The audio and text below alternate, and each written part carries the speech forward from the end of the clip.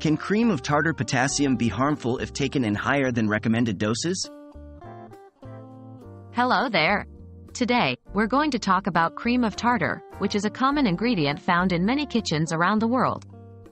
Known for its ability to stabilize egg whites and prevent sugar from crystallizing, it's a beloved companion in baking. But, did you know cream of tartar is also a source of potassium?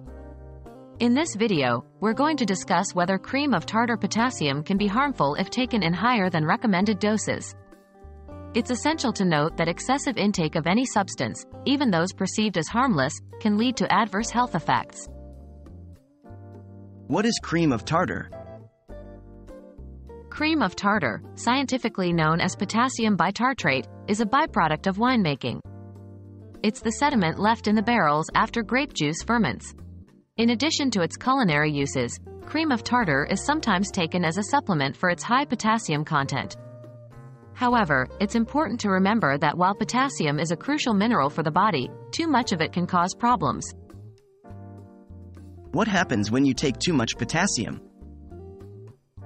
Potassium plays a vital role in maintaining proper heart and muscle function, as well as balancing fluids in the body. However, when you have too much potassium in your blood, a condition known as hyperkalemia can occur. Symptoms of hyperkalemia can range from fatigue and weakness to more serious conditions like irregular heart rhythms and, in severe cases, cardiac arrest. High doses of cream of tartar, due to its potassium content, can potentially contribute to hyperkalemia. How much cream of tartar is too much?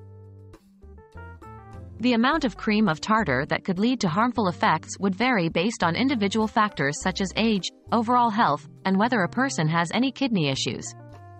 Kidneys play a significant role in managing potassium levels, and any impairment can lead to a buildup.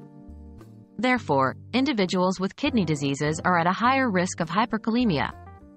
Always consult with a healthcare professional before beginning any new dietary supplement regimen, including cream of tartar.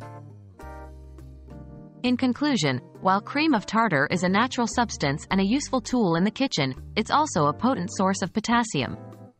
If consumed in large quantities, it can potentially lead to harmful effects due to excess potassium. Like with all substances, moderation is key. If you're considering using cream of tartar as a dietary supplement, it's always best to consult with a healthcare provider first. We hope you found this information helpful, and always remember, stay safe and healthy.